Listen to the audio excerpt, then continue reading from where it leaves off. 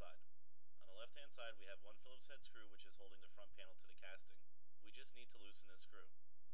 Next, if we're looking through the right hand side of the machine, on the inside we can see that there is one Phillips head screw holding a white tab from the front panel, and we just need to loosen that. Next, if we tilt the machine up, we can see that on the top of the front panel towards the rear we have one screw that just needs to be loosened.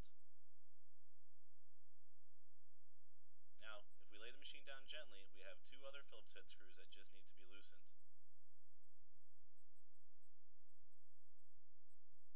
Once these screws are loosened, we need to take our little flathead and we're going to release a clip from the front and the rear panel.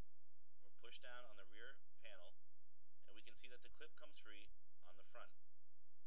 And once we have that free, we'll be able to turn around, put a little pressure from the top and pull from the back, and the front panel will come loose.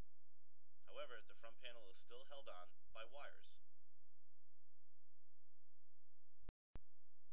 Now, to unplug the wires, we're just going to grab each plug right above the plug head and the wires evenly and just start unplugging.